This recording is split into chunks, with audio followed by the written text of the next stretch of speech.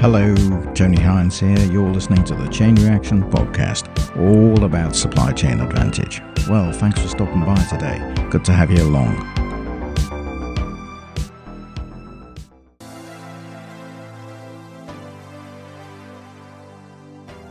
Now, the more I read about sewage spills, the more I think it's a supply chain issue, in a sense, because effectively we're trying to dispose of waste in a system, a water system. We need fresh water delivered to homes and industry, and that's important. And it's important to maintain water quality. And it's also important that the water system is able to cope with sewage. It takes away waste from houses and from industrial sites and disposes of it through the system. Now, obviously, when this system overflows, sewage gets pumped into clean water systems. And so you end up having to deal with that once again. So it's a double handling problem, and we should only be dealing with it once and effectively. So from that point of view, that's why I say it's equivalent to a supply chain system issue. The other thing I think about the publicity surrounding water systems and the waste that ends up in our rivers and into the sea is that we should be protecting the environment and making sure that it's clean so that life is not disturbed in the wider ecosystem. We owe a duty of care. It's akin to water companies acting like fly tippers by tipping their waste and creating a problem for someone else. So isn't it time that the government took action to actually put this right? Well, most people think so. The water regulators need teeth to act, and they need to act on the side of the consumer and not on the side of the water companies themselves. They need to be impartial and fair, but it's about focusing on the customer that's always important in these matters, and if a regulator can't do that, then there's no point in having a regulator. A regulator is there to protect society from these monopolies, or quasi-monopolies, that impact on customers who have little redress apart from the government acting on their behalf. And governments need to make sure that the regulation system's working effectively, and they also need to act. And fines are the way to go. Fine the companies if they're not doing the job of keeping the water clean and protecting the environment. The money, of course, from these fines should go into a protected fund that's set aside to deal with problems of water waste when companies aren't doing the job, so that they can actually pay for things to be done, and it could build up over time. It's clear that the system can't go on the way it is without more effective control, and the water companies won't do it of their own volition because they don't seem to have any intention of doing so. The Campaign for National Parks in the United Kingdom found that 60.6% of rivers and English national parks were failing, and 84.8% of lakes. Sewage spills were partly to blame for the declining water quality in the parks, and regulators are accused of ignoring the area's protected status. The government set a legal target of 75% for water bodies in England, reaching at least a good ecological status by 2027. But to date, only 14.5% meet the standard, and 38.8% of rivers in national parks are rated good, while just 0.6% achieve high status. It's declined over time. 47% were achieving the standard in 2013, compared to just 39% in 2022. And of course the Lake District and the Norfolk Broads, the New Forest, the Peak District are all well below par. Sewage pollution is one of the main problems. There were 377 sewage spills in national parks in England and Wales in 2022, and 176,818 hours where untreated waste was being dumped. Snowdonia in Wales had the highest number at 48, followed by Dartmoor 44 and the Lake District at 40. So this is a serious problem that's just not being addressed. There have been calls for the water companies and the heads of those water companies to be held personally responsible and receive criminal charges when they fail to deliver. And also they should be cutting their bonuses. That's what many say. These people receive a lot of money to do this job, and it's time they started taking some responsibility and acting in the interests of the people they serve. rather than themselves.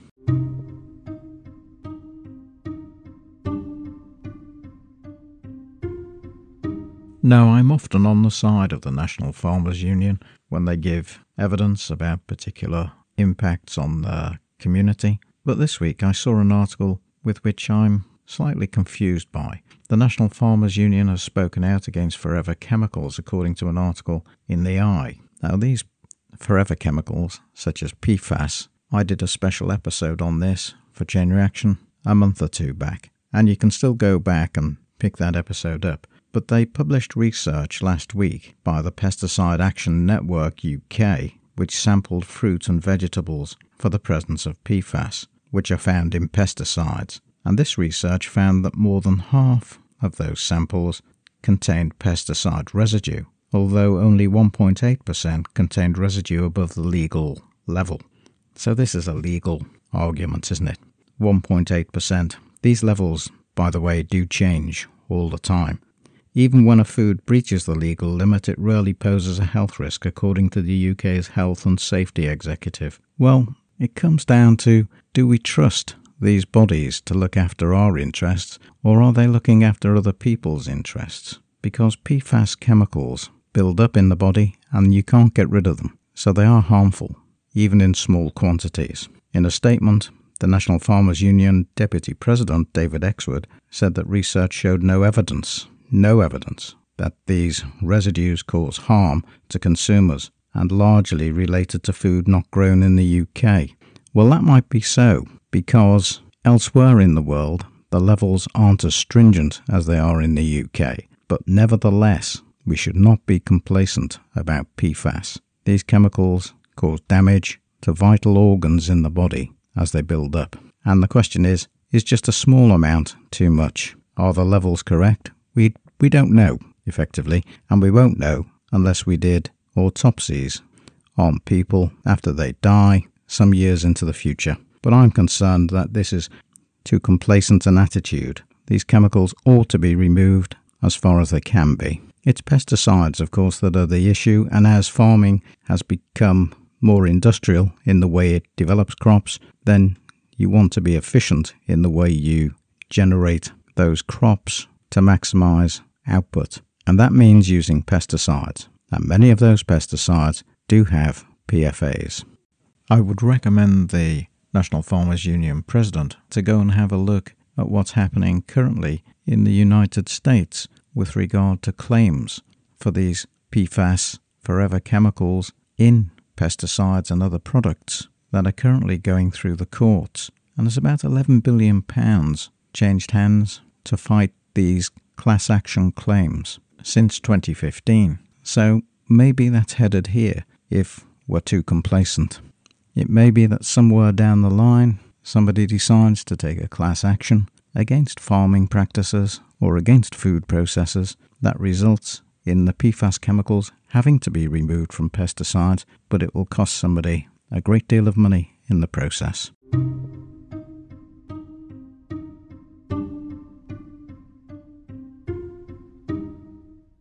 There was an online survey I saw which said, do you think the current regulations on per and polyfluoroalkyl substances are sufficient? And it gave 4 choices which said A, yes, they're sufficient. 11% thought they were sufficient. B, no, they're not sufficient. 60%. C, they're sufficient but could be improved. 16%. And D, I'm not sure. 13%. When people are asked, should PFAS be banned, there's an argument made by the PFAS lobbyists that say it's a regrettable substitution because it's potentially damaging to our environment and health, but costly to industry as they reduce and replace one chemical with another that may be banned in the near future. So it's quite a complex issue, but there's a lot of noise in the system by the companies that make PFAS chemicals trying to persuade everybody that they are really okay and you're better sticking with what you've got than trying to regulate them even more harshly, which could do more damage. But do you buy that one? I personally don't, but I'll leave that for you. These are a group of substances, synthetic organofluorine chemical compounds, and they have multiple fluorine atoms attached to an alkyl chain. They've been used in industry for over 70 years, and they're in all sorts of chemicals and consumer products worldwide. So getting them out of the system is a bigger problem than you might think. It's not just a case of turning up the tap today and everything's okay. It will take years and years to get these chemicals out of the water systems that they've gone into. The European Union has been actively addressing the issue for some time.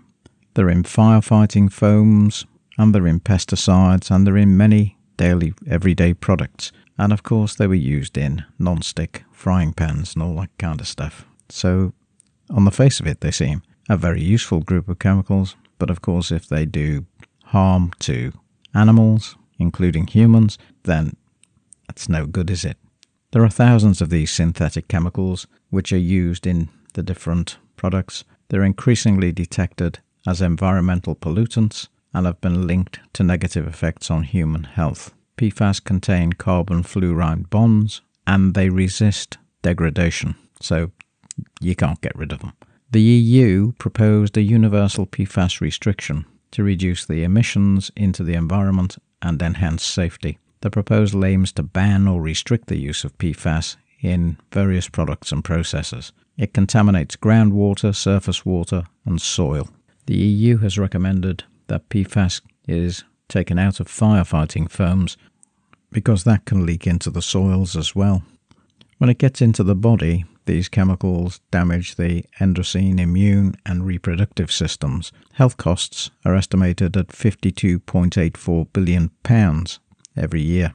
The European Union executive is facing pressure from chemical industries and right-wing politicians. So it depends how successful that lobby is in preventing the ban of PFAS chemicals. But it's all about money and vested interests. It's been estimated that health savings from chemical bans would outweigh industry costs by a factor of 10. It would reduce the cost of treating illnesses such as cancer. It's likely that they're going to get banned at some stage, but I suspect the chemical industry is trying to delay the process with its lobbying presently. And we're likely to see lots of competing claims from research studies, but you have to look at who conducts the research study to be sure that these are independent of any vested interest.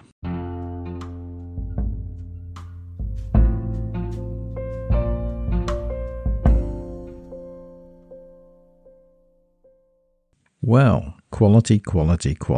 Back on the table.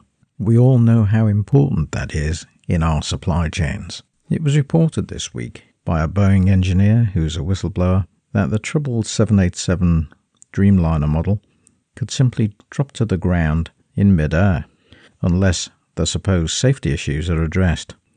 Quality engineer and whistleblower Sam Salipore told NBC Nightly News last Tuesday that this could happen and he won't allow his family to fly on the plane. These are the alleged issues against this 787 Dreamliner.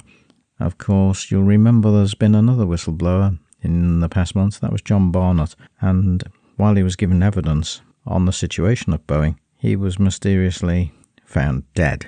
So lots of strange things have gone on this year in particular at Boeing. John Barnett was a former quality control manager with Boeing, and he'd raised concerns about the firm's production standards. He said that under-pressure workers had been deliberately fitting substandard parts to aircraft on the production line. And he said there were also serious problems with oxygen systems, which could result in 1 in 4 breathing masks not working properly in an emergency. Mr. Barnett was found dead in the United States in March 2024.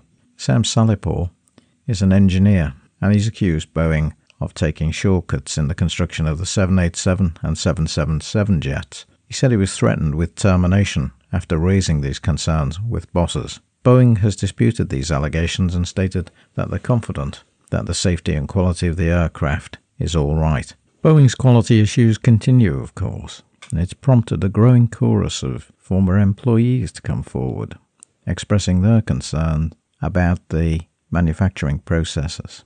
Roy Irvin is a quality manager who retired in 2020, and he also said that employees working on the 787 Dreamliner jets were discouraged from speaking out about problems. They have a company speak out system, which is supposed to encourage employees to give feedback, but that doesn't appear to have worked very well. Irvin's account will be part of a congressional hearing on Wednesday this week that will also feature another whistleblower who went public last week with similar concerns about the 787 joints. Federal safety officials are also investigating claims made public last week, and the engineer concerned, Sam Salipar, he'll also testify on Wednesday. And he's speaking about the process that Boeing used to fasten parts of the plane together, which left wider gaps than was allowed by the standards, which might compromise the plane's durability. Boeing, of course, has defended all these comments and made a 2-hour presentation to journalists earlier in the week. Boeing engineers are said to have conducted their own tests over several years and said that most of the gaps meet specifications, and the ones that don't compromise the plane's structural integrity. Of course, they only have to be wrong on one of those for that to be a really seriously big problem. The Federal Aviation Administration said that voluntary reporting of problems in the production system are critical to aviation safety. Mr. Salipar has over 4 decades of experience as an engineer with Boeing, according to what the attorneys told the New York Times in a piece reported by them. He said one of the problems was that all the fuselage parts for the Dreamliners are produced in separate factories by different manufacturers, and they don't fit together properly. So when they come to the assembly lines, there are issues and problems about getting those pieces to fit together snugly. Another article in Forbes magazine talks about many of Boeing's problems being caused by decades of outsourcing. So another nail in the coffin of outsourcing, especially in critical industries like this one. Of course, we could also argue that specifications need to be tight, inspections need to be exacted, and, of course, standards need to be adhered to. If you have a standard, then the quality standard has to be met. And there's no room for shortcuts in any of this. And cost should never be an issue against quality in the aircraft industry.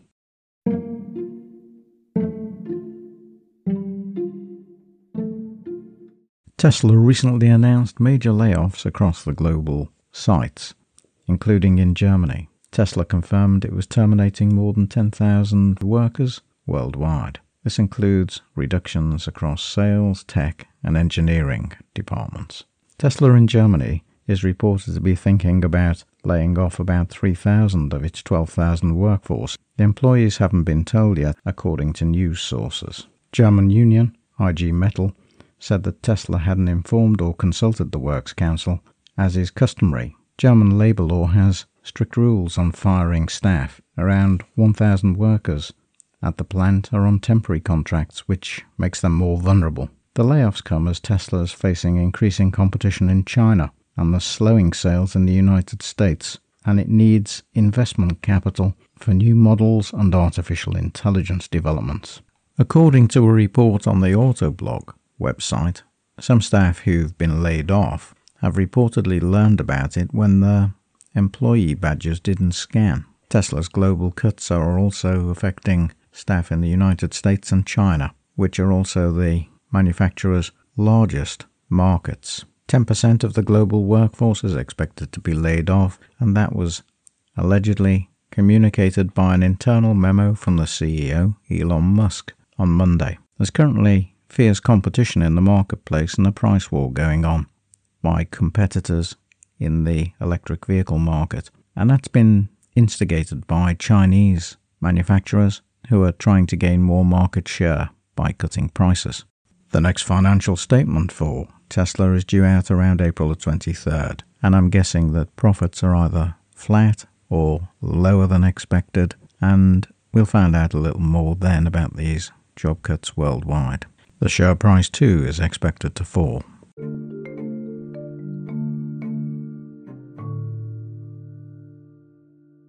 Well, it appears that many drugs are now in short supply. And we used to talk about the new normal, what it would be like after Brexit. Well, this is it, I suppose. Problematic. The Nuffield Trust health think tank warned that there are many shortages of drugs. A dramatic spike in the numbers of drugs not having availability. There were 648 in 2020. That's shortages, warnings of shortages, and impending supply chain problems. And in 2023, there were 1,634. The Nuffield Trust report by Mark Dayan says that the rise in shortage of these vital medicines from offshore suppliers has been commonplace and a shocking development that many would not expect to see. There's been shortages in ADHD drugs, type 2 diabetes drugs, and epilepsy drugs. Some of these have become quite hard to obtain, and it could obviously affect patients' lives,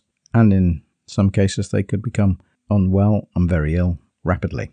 Helplines have been flooded out with requests for medicines that have been unavailable, according to a report in the Guardian newspaper. The National Pharmacy Association represents about 7,000 independent pharmacies, and they said supply shortages are a real and present danger to patients who rely on life-saving medicines. Pharmacies have seen problems get worse over recent years. Community Pharmacy England has a piece on the website that says shortages of medicines are becoming an increasingly frequent issue, and they hinder pharmacy teams in their efforts to dispense medicines in a timely manner. Community Pharmacy England is very concerned about the impact that the current supply problems are having on pharmacy teams' workload and about the potential impact on patients. Notice patients are last in this problem. The Department of Health and Social Care produces a monthly update of shortages for primary and secondary care, and then if you click on that, you get to a page that gives information on shortages. And I was talking to a few people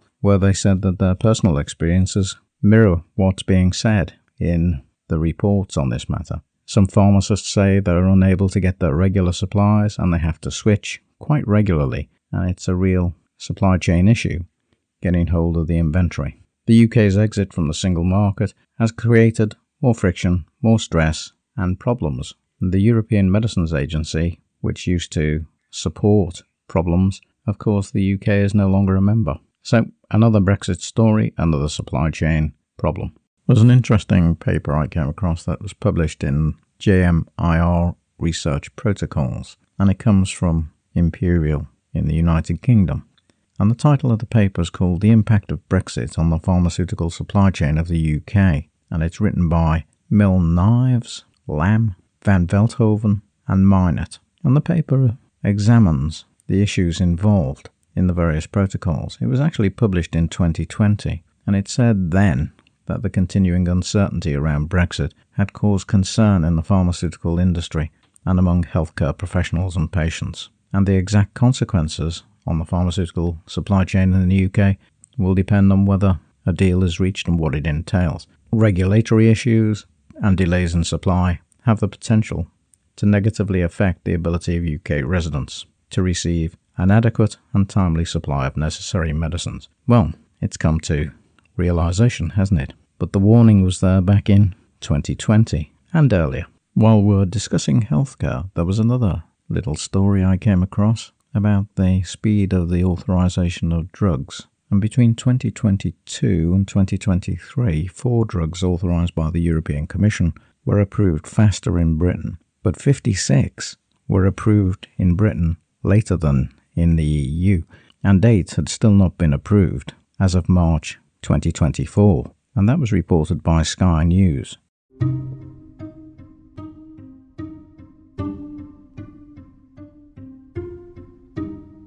There were some other job loss announcements this week, apart from Tesla. Tesla hit on 10%, you'll recall. Stability AI has said it will lay off some staff as part of a restructuring process, and that's according to an internal memo. Co-op Atlantic has laid off about 400 employees in Canada. Family Dollar discount chain is cutting 250 jobs in Ohio. Amazon has laid off 20% of its employees in China. And Ted Baker is closing 15 stores in the UK and cutting 245 jobs. Toshiba too, the electronics giant in Japan, is said to be shedding 10% of its workforce, and that's about 5,000 people.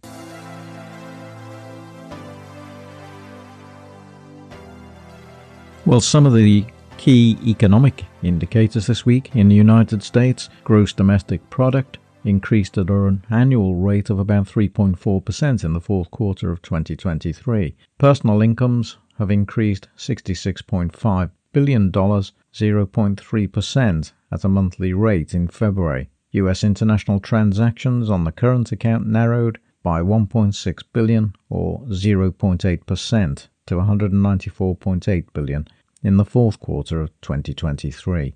US international investment was 19.77 trillion at the end of the fourth quarter of 2023. And business inventories in the United States, end-of-month inventories for February 24 were 2.567.5 billion, up 0.4%. Retail sales in the US for March 2024 stood at 709.6 billion, up 0.7%. In the United Kingdom, gross domestic product fell by 0.3% in the final quarter of 2023. In December 2023 through to February 24, it's grown by 0.2%, and it's said to have grown by 0.1% in February 24 compared to January. GDP forecasts by the Office for Budget Responsibility, the OBR, are 0.8% in 24 and 1.9% in 2025. Inflation in the United States stood at 3.5% for the 12 months ending March 2024. In the United Kingdom, it's 3.8% for the same period. The interest rates for the Federal Reserve are between 5.25 and 5.5 for a fifth consecutive meeting in March. And the United Kingdom interest rate stood at 5.25% for the fourth consecutive time during its first meeting of 2024 in April. Unemployment in the United States decreased to 3.6% in March 2024. In the United Kingdom, the unemployment rate was estimated to be 4.2% in the period from December 23 to February 24. Brent crude per barrel this week was about $87.72 and West Texas crude about $82.89 per barrel. Critical mineral prices all continue to rise, and some of those mineral prices have doubled in the past couple of years. First quarter figures for 24 out of China: GDP growth up by 5.3% year on year, foreign trade up by 5%, industrial output up by 6.1%, and disposable income up 6.2%. The unemployment rate remains steady.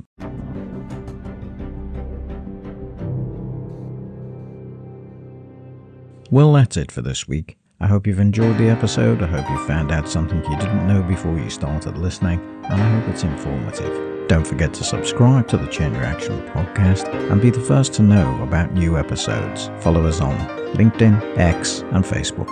I look forward to seeing you in the next edition of the Chain Reaction podcast. Until then, there are many episodes for you to catch up on, and I suggest you stop by the website and have a listen to those you've missed or want to listen to again. I'm Tony Hines, I'm signing off, and I'll see you next time in the Chain Reaction podcast. Bye for now.